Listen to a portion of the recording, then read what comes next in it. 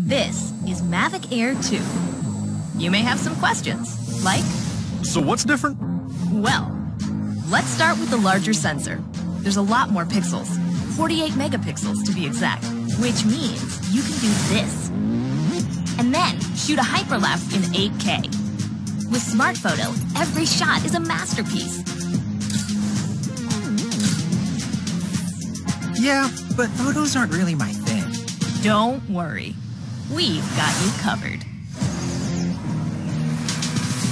It also does 4K 60p video. You can also slow things down. Way down. And yes, there's HDR video. How's the flight time? It's fantastic. You're looking at up to 34 minutes in the air, a new record for the Mavic series.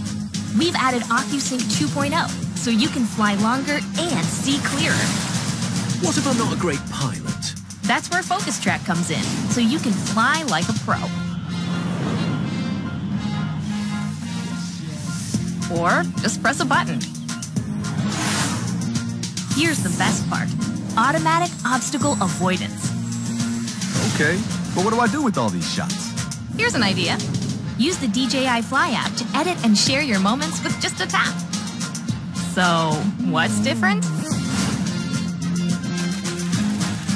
A whole lot.